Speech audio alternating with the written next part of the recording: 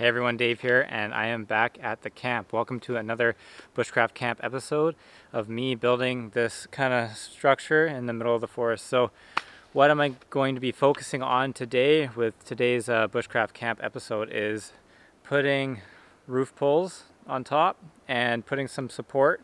I'm going to be building more triangles like some subscribers have suggested, reinforcing the frame, and it's going to be a lot of pole work today. Today is like a rain day for me, that's why I'm not working and working on the Bushcraft camp. So it rained in the morning and I can feel some raindrops already. It might get wet today, so we'll see how the filming goes. Also today I'm going to be featuring a new gift basically. This is a Gawa Canyon Boreal 21. They contacted me and asked me if I wanted to take a look at their saw. So whether or not they saw me like with my sulky and they wanted to throw me this, I don't know, but anyways, I will be demonstrating this guy as well as the Zubat, and I think that's going to be a super awesome saw shootout video in the future because for me they're kind of like, I was between the two and I went silky, so now that I have this in my hand, we'll see how it actually performs. So today I'm going to be using both saws in building the roof structure, and basically going to be collecting a bunch of poles and getting as much as done as I can today on the Bushcraft shelter before the weather gets crazy. So let's get to it.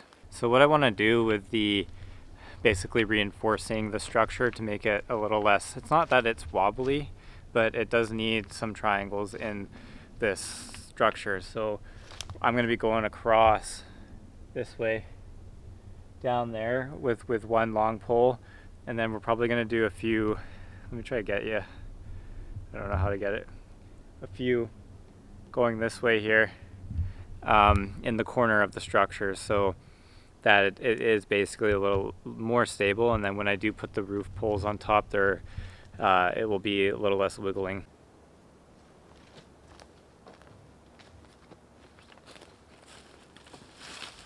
So what I'm looking for my roof poles is I'm actually looking for more of like the tops of dead standing wood that are fairly straight. I don't want them too thick, like I don't want to be putting unnecessarily amounts of weight on top. I just want to put, a couple inches, maybe 3 inches max, which might be like the length of my ring finger, not the middle finger. But that's kind of the idea. You don't really want to be going too heavy on top. There's no reason for it. So it would be better to kind of do 2 layers of like thinner stuff than it would be to like pile on top, some big logs. So that's the dead standing wood that I'm looking for, which we have right here. And I think we'll just whip out the Boreal 21. Never been used. Still getting used to how this thing kind of like folds out. And it's got like a crazy loud snap to it. So there's the Boreal 21. We pull out the Zubat, you can see that the Boreal is quite a bit larger. So anyways, we'll be felling this dead standing tree.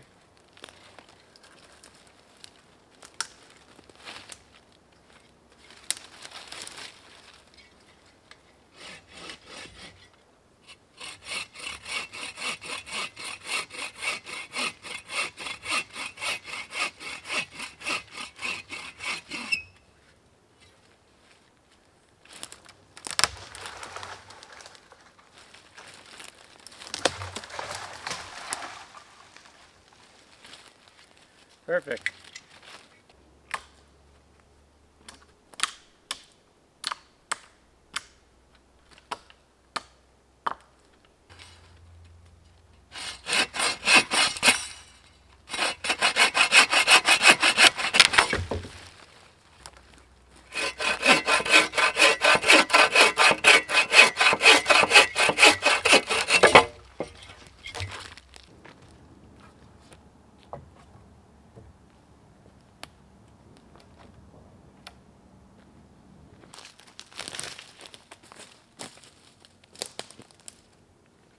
Well, I think I found where the majority of my roof poles are coming from.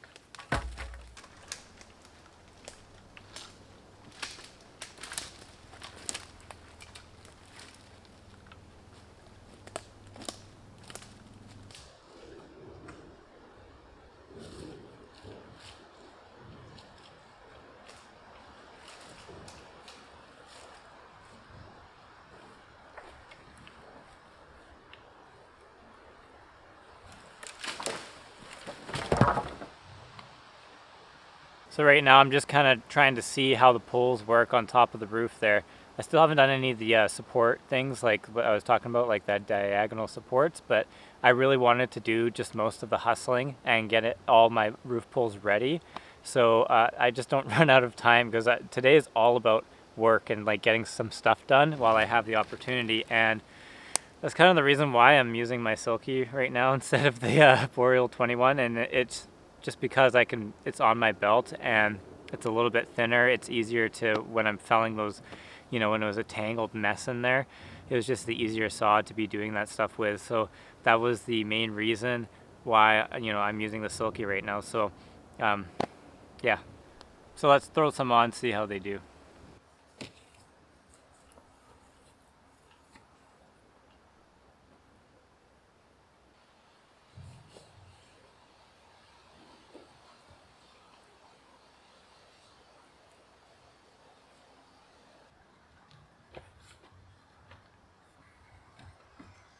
While putting them on here, I'm rotating them from like thick to thin at the tops and the bottom. So in my mind, it will just join better that way than just putting all the heavy thick ends at the bottom and the light ends at the top. They'll be a little bit more straight.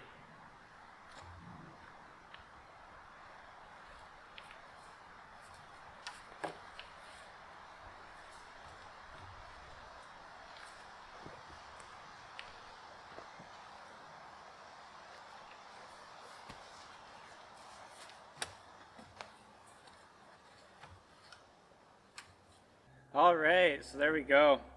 Finally managed to get all the poles for the roof, and that took a really long time. You know, there's probably like 30 something poles up there, I want to say, and that was a hustle to be able to try to get all that done. So right now I'm going to take a pause on the Bushcraft camp, and I think I'll do all like the triangular support stuff that I was talking about a little bit later, and I'm going to dive into some camp cooking. So I'm going to do that on a separate video.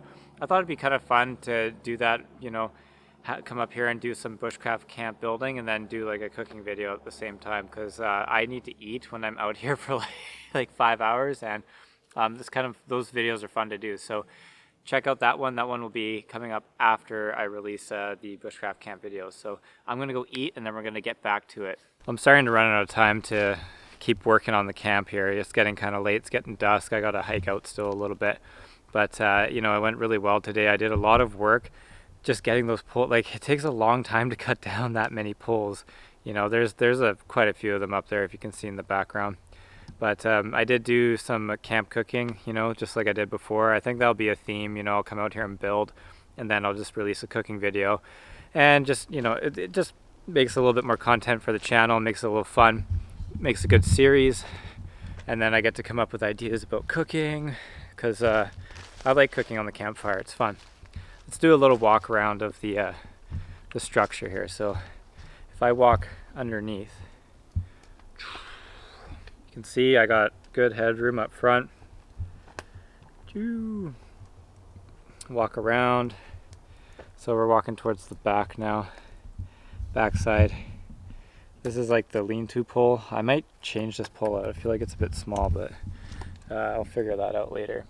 So back here I have the idea of, when I do the lean-to, you know, the poles are going to come up to about here, so there's ventilation kind of out here for when the fire, because I do want to like kind of close off this area. So even when I'm at the very back of my shelter, I'm just head height right here.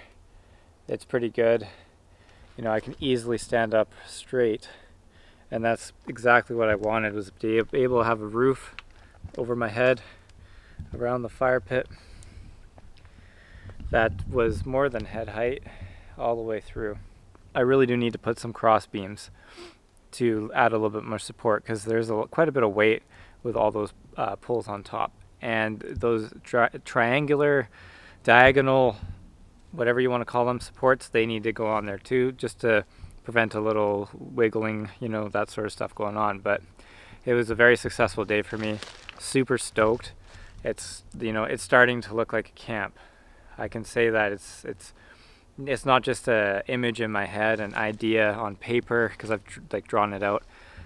You know, I draw a lot of my ideas it's finally becoming reality, which is very exciting for me.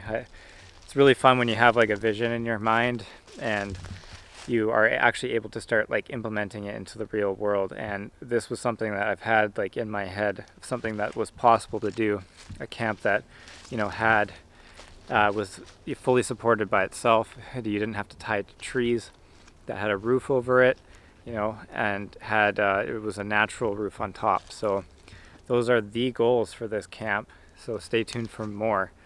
I know that this video was not as, you know, exciting because it was just a lot of sawing for me.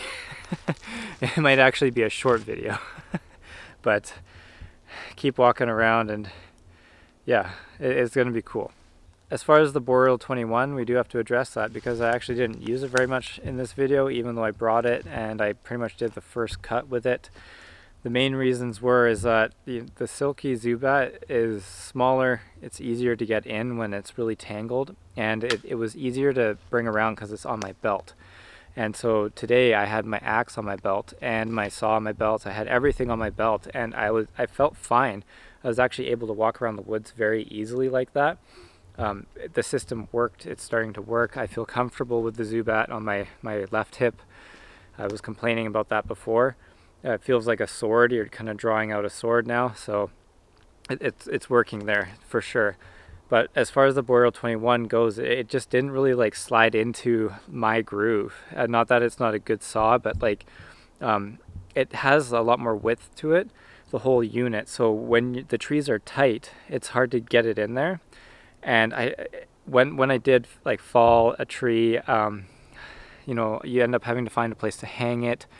And then when you're using the axe, like, whereas the Zubat, you could just slide it into your sheath and it's on you. And I'm notorious for just leaving things. So like I could easily just leave the saw and then have to go back and get it. It's not that it's not a good saw, it's just some things I've noticed with it. As far as like how it cuts compared to the Zubat, I can't really tell which one is the best yet. I have a feeling which one is the best, but I do need to kind of like review it on video, and that's going to be for a separate saw shootout video where I'll just put these guys head to head and we'll see which one is the winner. But I do really appreciate Agawa Canyon actually sending me the saw. I was quite shocked to have an email saying like, hey, we want to like send it, see how you feel. And it's a really like intuitive design. It's very cool. The biggest thing that I like about it is like replacing the blades. Where like the Zubat, that's the one drawback, is like blade replacement is going to be terrible. You might as well just buy a new saw, that sort of stuff. Like it's where the Agawa Canyon, you can actually bring blades with you if you break them, and depending on what type of trip that you're going on, that might be more important to you than the things that I found today. So I'm definitely not ruling off that saw. I do really like it. It's something that's very cool and unique, and I think it has its place in bushcraft for sure. I'm not sure where it's going to fit into my kit, especially with this Bushcraft Camp Build.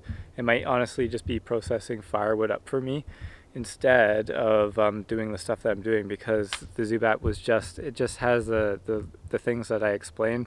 It made it easier for me to be using on the regular. Anyways, I have rambled far long enough. That's it for this video. Stay tuned for the next Bushcraft Camp video. I'm trying to get out here weekly. It's very hard for me to do that, and it requires a lot of time to build this stuff. So this is basically a whole day of my life doing this out here. So I'm trying, and I want to make this thing look freaking cool. And I want it to be an awesome camp to chill at. So until the next video, I hope you guys have a great day. This is Dave from BC Bushcraft. Please comment, like, and subscribe. And I'll see you in the next video. Take care.